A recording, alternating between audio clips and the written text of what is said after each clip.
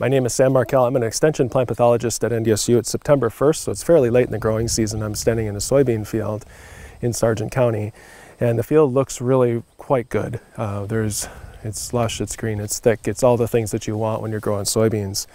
But it does have a disease that's new to the state. It's called Frogeye leaf spot. And Frogeye leaf spot has been a problem in the I-states and the central plains and the mid-south for some time. We've been expecting it to show up in North Dakota at some point, and it has. And so when you're looking at Frogeye leaf spot, at least this late in the season, what you're going to see are lesions, and they're generally circular. They can be a little bit angular. It tends to have a brownish, maybe even grayish center, and it's got a fairly distinct ring around the lesion that usually is dark brown to purple. You sometimes can see some graying in the middle of that lesion.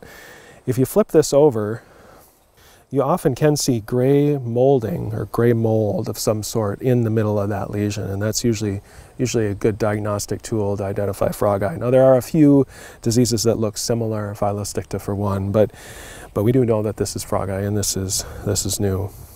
So Frogeye leaf spot is seed-borne and residue-borne both. So you can get it in infected seed, but usually once you get it in a field, this will survive on the residue for a couple of years. So if you have Frogeye, you'll be at risk of Frogeye the next time you put soybeans in if you only rotate out to corn or wheat or something for 1 year. The disease can be economically important. It can cause yield loss, and it has in other parts of the country, but a lot of that depends on the time that it shows up and the severity. So we look at it generally starting after flowering all the way maybe up to R4 or pod fill.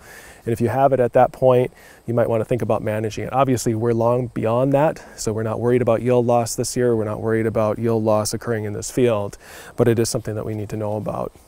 So at this point, we don't really know how widespread Frogeye is. We're out surveying right now to try to get a better handle on it.